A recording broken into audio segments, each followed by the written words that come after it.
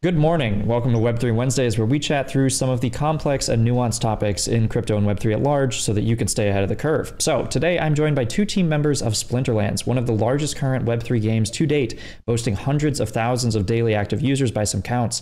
Splinterlands is a digital trading card game that emphasizes user ownership and mechanically deep gameplay in short form 2 to 3 minute matches, where the real strategy goes into drafting a play deck, which is then executed automatically on the player's behalf. So here today we have Matt Rosen, Chief Product Officer and co-founder of Splinterlands, who brings nearly a decade of game development experience to the table, alongside Jon Monahan, VP of Sales at Splinterlands, who's been increasingly involved in the Web3 community over the past number of years. So given their position at the forefront of early Web3 gaming, we are keen to hear their takes on lessons learned around structuring Web3 games, gaming economies, and where the industry goes from here. So guys, welcome to the show. Hey, thanks for having us, Sam. All right. Well, to kick it off here, for those unfamiliar, could you give, a quick 1-minute intro around Splinterlands, what it is and what's your grand vision for the space here? I think the whole idea for Splinterlands came out of myself being a Magic the Gathering player, right? As a child, growing up, still collecting cards, having some valuable cards from back in the day, then also playing games like Hearthstone and various other, I like almost all genres of games, but specifically trading card games. So, like most people in the space, around the 2017 time period when NFTs were first becoming a thing, it was just immediately obvious to me that that was the model, right, for combining the benefits of the physical games with the digital games. And so, not much of anything really existed then, especially when you consider actual games. So we went ahead and built it, and that's Splinterlands. And, at a high level goal, it's going beyond just asset ownership, going to full game experience ownership. Community owned games is really kind of the full, 50,000 foot goal that we're looking for here. Nice. And I like the transition from Magic into this. I'm a huge Magic player myself. I have a stack of old common cards that'll probably reach the ceiling if I were to put it on top of each other. So I definitely understand where you're coming from there.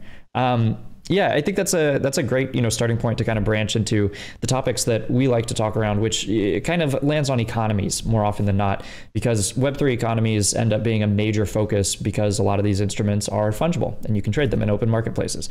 So, around economic design, what's got you so excited around the way that Splinterlands is balanced? There's a few different things.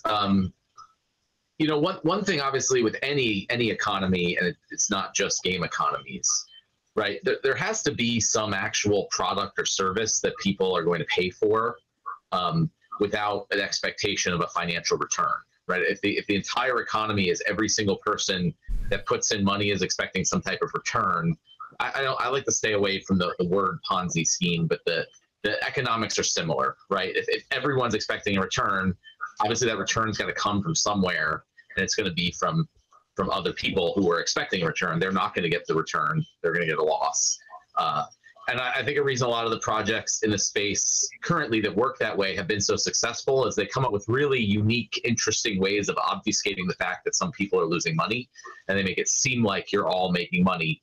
And then there's this turning point where people realize, oh, wait, I'm actually losing money here. And then there's this big rush for the exits and things fall apart. So, that's not new. It has nothing to do with crypto necessarily, although it's a common thing in crypto. But it's just any economy, anything. It needs some core. There is a product or service that people pay for because they want that product or service, not because. And ROI is not a product or service, right? I don't put that under that category. So, any business in the world, if someone makes chairs, right? People go buy the chairs, right? They're paying for that chair because they want to sit down. They're not expecting, what's my return on this investment on this chair. But the flip side is people can invest in the chair making business, right? And so they earn the return. The return comes from the fact that people are paying for a product or service. And I don't think we've seen a lot of that in the crypto space. There's certain things like Uniswap, as an example, is a product or service that people pay for. You pay to make your trade on Uniswap. You don't expect a return from doing a trade. So that's an example. And gaming obviously is that way in the sense that before play to earn games, people spend billions of dollars a year on games, right? Because they want to show off, they want to be the best, they want to win, they want to do whatever it is. But what they're not getting is an ROI. They're not getting a yield on that. So that's the product or service. It's entertainment, right? So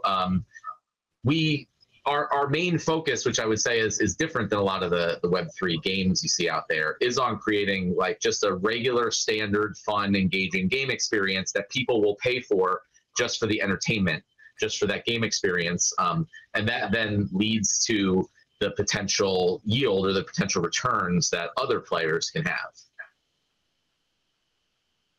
And so I think kind of going off that, you know, overwhelmingly what I hear, and I really like this, driving it towards this direction, is that both the social fabric of the game, the gameplay experience itself, and then ultimately the volumes that those things bring in, that's where value, you know, really comes in. And that's what gives game designers a lot of leeway in, you know, how do you migrate that value around the ecosystem?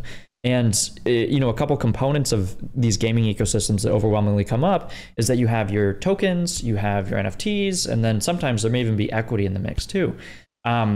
You know, as you consider things like tokens and NFTs, those prices are wildly variable between the two.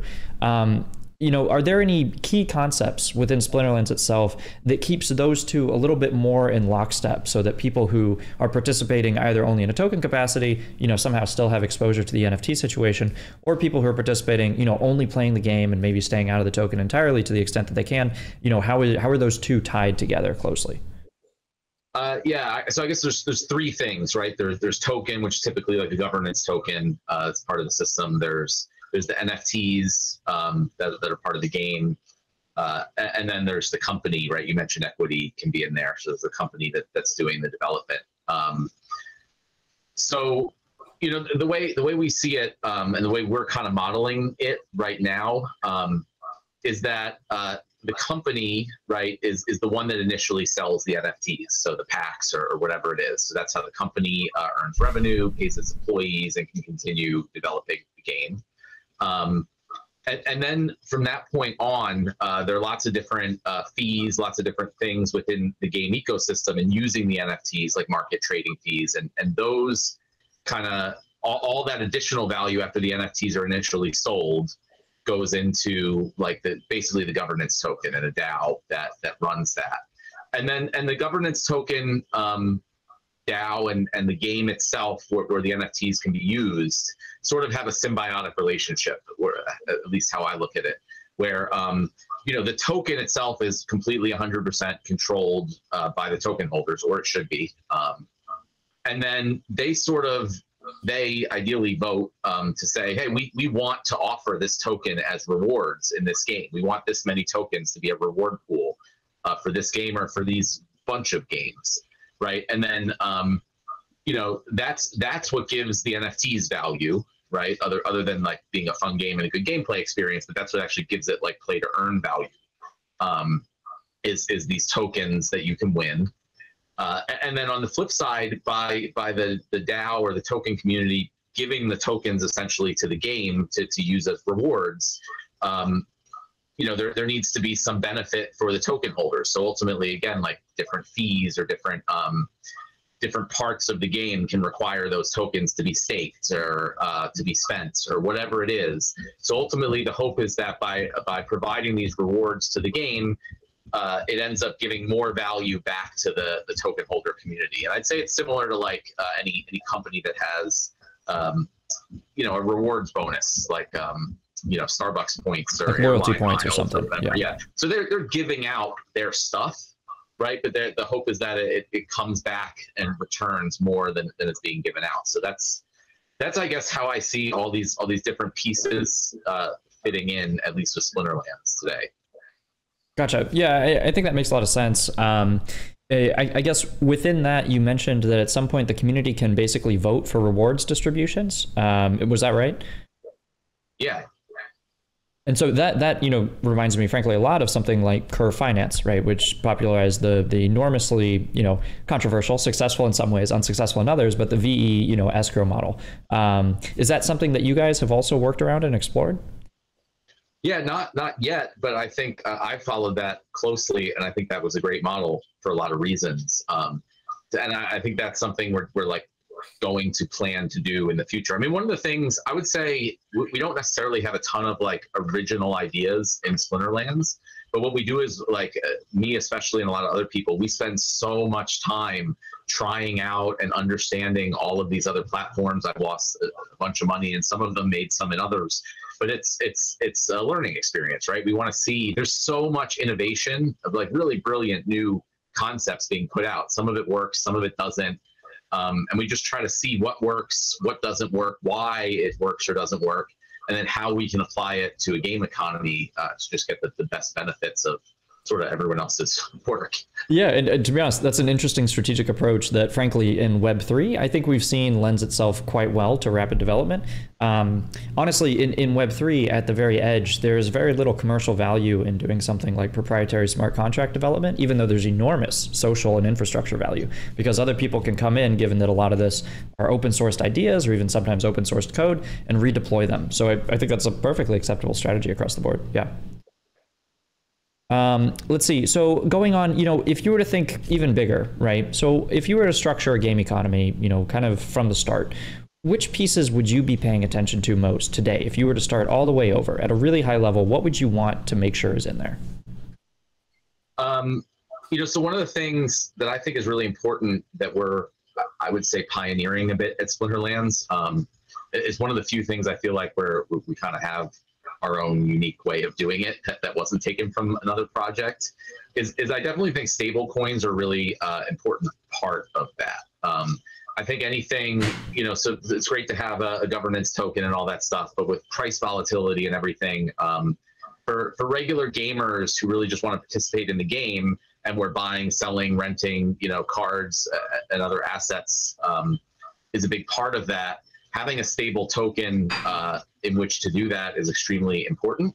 But then there's all sorts of different issues, I guess I would say, around all of the existing stable coins out there.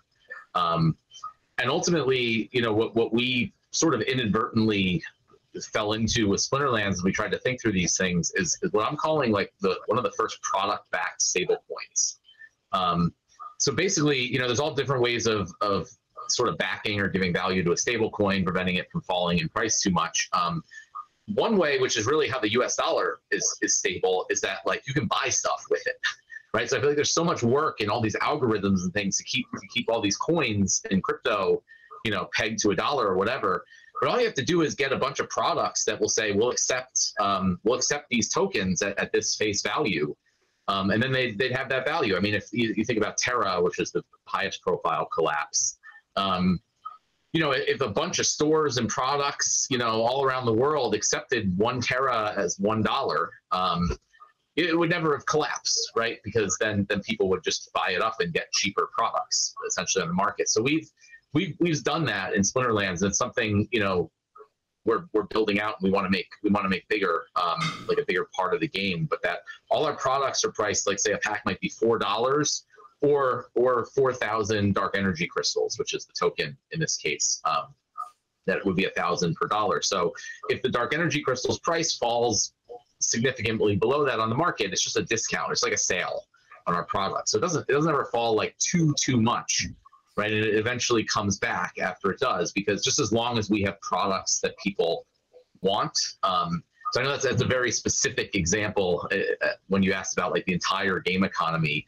But the point is there's lots of different pieces, and I feel like they all kind of have to be there to make the whole economy work well. Yeah, no, that's okay. To be honest, that one piece that you highlighted, that's a piece that I am actually quite fond of myself, because I think that what we see overwhelmingly, unfortunately, are these spirals whereby an ecosystem token is used to purchase assets inside the game, and that goes up real hard as the game performs well, and it goes down equally as hard when the game does not perform well. And I do think that either doing something kind of like this pseudo peg as you've described, right? It's like a demand side peg, I suppose you could describe it as, versus a collateral peg. I think it is an interesting way to approach the problem, and I actually do see more and more people trying to approach it in that same way. So I think that is definitely neat. On the supply side, right? Then we just do the normal. Then we have a similar mechanic to things like Terra and Luna, but only on the supply side. So you can burn our SPS governance token to get $1 or you burn $1 worth of the SPS governance token to get 1,000 dark energy crystals. And so that way, basically, if there's if there's extra demand for our products, right? So the value increases of the dark energy crystals. Basically, all that value ends up going to the governance token, which is where it should. So it's using the pieces that we feel worked from other projects and changing up the pieces that we felt didn't work to try to make something that is better in the long run. That's neat. No, I like that. And I think one thing in particular about Splinterlands that is a little bit unique is the blockchain ecosystem that you guys deploy on. So, nowadays we have tens and tens of different options of different blockchains and side chains and layer 2s that people can pick to.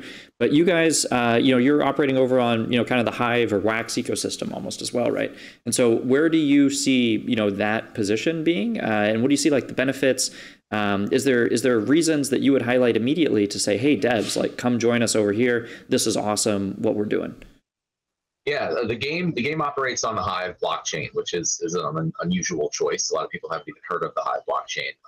If you haven't, I would say that's it's a really important story in the crypto space as far as proof of stake and pre-mines and all that stuff, how the Hive blockchain came to be. So I'd highly recommend anyone interested in that stuff looking that up.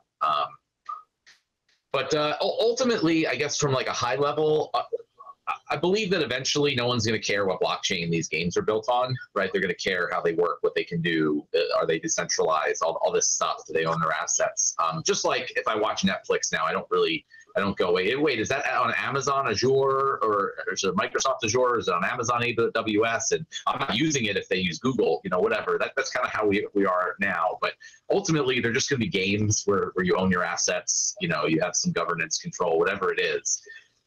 And the underlying blockchain isn't necessarily going to matter as long as it does those functions. And so that being said, one of the biggest problems that I don't see a lot of people talking about in this whole space is, we don't want to have any type of custody solution, right? The whole point of this is players can self-custody all of their assets, all their tokens, everything. So that means they have their keys, right? We don't have them. We don't control that. But then on most blockchains, then all of the responsibility is on the user then, right? So if you think about, we're going to try to make like a mainstream game that non-crypto people can participate in. You go out, you publish this game, you ask a bunch of people, hey, spend thousands of dollars or whatever it is buying all the stuff in this game. And oh, by the way, if you accidentally click on a phishing link or lose your keys or whatever it is, you lose everything and then we can't help you with it. So I just think that's a 100% non-starter to mainstream, gaming or probably most any product. And Hive, has the focus was sort of like being a blockchain-based Reddit almost. It was Web3 before Web3 was even a term. And so the focus was really around usability. How do you make this a better experience for regular people? And I take no credit for it. It was actually, it was forked from the Steam blockchain, which was created by Dan Larimer, who went on to create EOS. Wax that you mentioned is a fork of EOS. So, people who are familiar with those chains, it is similar. But it really has this focus on just how can we make it easier for people to both own their own keys and still be protected. So, like, as just one quick example, a wallet is not just a public-private key pair like it is on Bitcoin or Ethereum or whatever. A wallet is a name that you create. So, like, there's Ethereum ENS names. Those names on Hive is your actual wallet address as part of the layer 1. It's not this separate service built on top of it. That's your wallet address. It's the name that you create.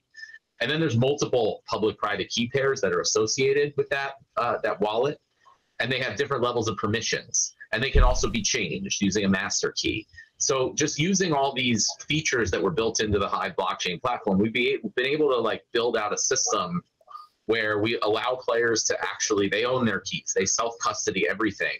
But they can still be protected against those keys getting hacked and even lost in certain cases. And so that to me is why, a lot of people say, why don't you use this blockchain? Why don't you do this or whatever? There's more people, whatever, eventually I feel like it's just going to come down to the feature set and not the specific blockchain. And our goal is to be leading the pack in that respect, and no one's going to care that it's on Hive and they haven't heard of it. They're just going to care that it works, and it works better than the other platforms. Yeah, I think that's a fun response, particularly around custody, because custody is a highly nuanced conversation, both on the retail side and on the institutional side. And even us over at the Capital DAO, a core component of what we offer is basically, delegation and certain custodial permissions, regardless of the chain or the game. And so the fact that you guys are already deployed on Hive and there's already these features in place makes it a lot easier, from an institutional capacity to come in, build certain delegation hierarchies, and actually scale things up. So I think that's a brilliant thing to highlight for other devs. And then even beyond that, I also like that you pointed to the UX, right? Because I agree with you on, 10 years from now, nobody cares if you're deployed on ETH, Solana, Polygon, you won't see it. And frankly, if you still do see it, something is wrong in the ecosystem, because right now, I'm using a Chrome browser. I do not refer to this as an HTTPS or TCP IP processing unit. Like, I have no idea what's going on in the background, and I don't care. So it all comes down to UX at the end of the day. And I think that so long as the space and games in particular keep driving towards that form of like really smooth UX, yeah, any chain is completely fair game at that point. I just say it is definitely important that everything, like, you can find out what chain it runs on. It's possible to find out. You can validate it. Those secrets. It's just that you don't have to. That's not like a main selling point of your application, is that it's on Solana or whatever. Agreed. Yeah, and I like that you did take this kind of in a custody direction. And Jon, you may even have some thoughts here too. But this idea of other players using other people's assets, right? Extremely popular throughout all of 2021, saw the rise of play to earn, guilds, et cetera, that whole situation. Within your guys' ecosystem, where do you see the idea of guilds and the position of guilds, kind of going forward into the future here? Yeah, from a sales perspective, which is kind of where I live my life, I've begun to think of it really as two separate problems to solve. One is, how do we bring value into the ecosystem in the form of capital? And a second distinct, sometimes independent, sometimes related problem is how do we get as many players, give as many players access to the resulting assets as possible so that they can have fun playing the game. The point of what we do is to produce entertainment value, like Matt said before. But the idea of a gaming guild, if you take the word guild or play to earn, you take away all the buzzwords. It's really just that simple process of, somebody has capital, they're deploying capital into an ecosystem or a company or a product or whatever it is, and then they're allowing other people to use the resulting product. And that's all a guild is really doing. And so for us, I think we want to be as friendly as possible to that without taking any value away from those that are already in the ecosystem, and just try to accomplish this mission of allowing as many people as we possibly can to actually play the game. And so, guilds did that very effectively. I think it took on a meaning. I think things got a little bit conflated with the rise of the old farm style games with play to earn gaming and that whole boom that really started up last year. But I think going forward, this whole process is going to continue to play a bigger and bigger role in all of this, right?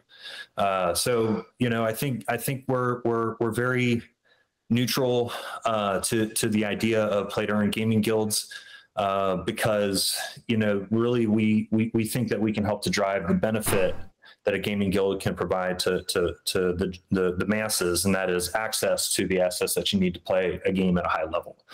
And so, yeah, we're big fans and very supportive of it. No, I think that makes a lot of sense, because as a generalization, right, just seeing guilds as a massive player base and capital allocation, that's all it is, right? It's just a collection of capital and a bunch of players who want to use it. So I think that makes a ton of sense. And then I guess, guys, here to kind of wrap up at the end, you both are actively building in one of the hottest sectors within Web3 at large, gaming. Do you have any broad advice for other Web3 builders trying to start out on their own, build their own ventures right now? Is there anything that you would really highlight as do this or don't do that? My main thing is actually no different than any advice you give to anyone trying to do a startup or in any field. You just want to build products that people want, right? That people like. When I built Splinterlands, it wasn't like, oh, here's a way I can get a bunch of investment and make a whole bunch of money or whatever it is. It was like, I was like, if this game existed, I would put so much money into it, as a player. And so that's the thing, and that's where we talked about earlier, like the value comes from. It's not this Ponzi economic. It's an actual product or service that people want.